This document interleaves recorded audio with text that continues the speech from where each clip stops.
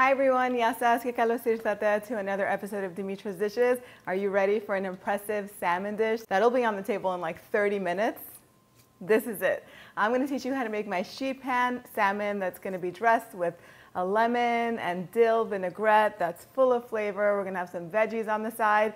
All you need to do is make some couscous or rice or maybe toast some bread, and you'll have dinner on the table in no time that the whole family is going to love. Let's get started. Okay, so over here I have about 2.5 pounds of salmon fillets. I'm using a wild sockeye salmon.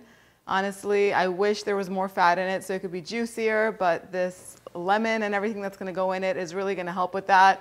Please tell me why, oh why does farm-raised salmon, which is so bad for you, why does it taste so good? I just don't know. I don't want to know either, so don't let me know in the comments. But anyway, I'm using 2 fillets of sockeye salmon. You could do 1. Then I have 1 bell pepper here. You could use any bell pepper, green, yellow, orange, red, whatever you have on hand. Go ahead and just slice it into fairly thick slices. I mean, there's not a science behind this.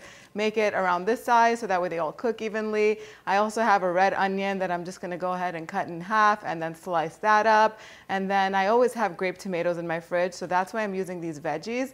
But if there's something in here that you like that you want to add, you can. You could even throw in some kalamata olives in this.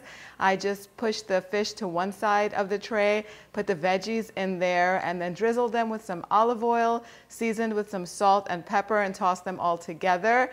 And you can do it either this way like I did, or you can just put the vegetables on both sides of the tray if that's your aesthetic.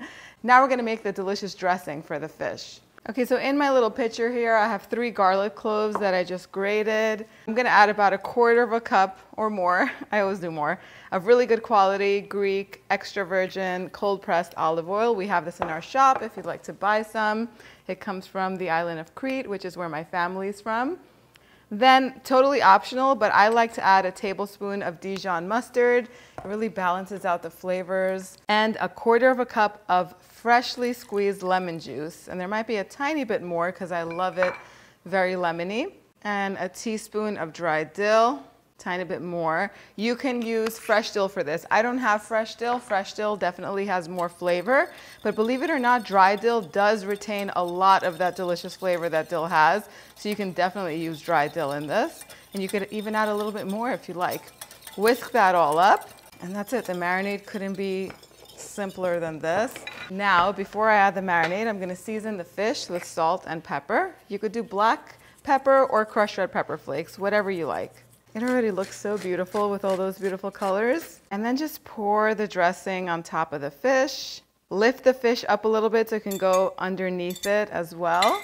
And then go ahead and thinly slice some lemon rounds, and you can lay them on top of your fish. It's just going to make it look really pretty. And that's it. It's ready for the oven.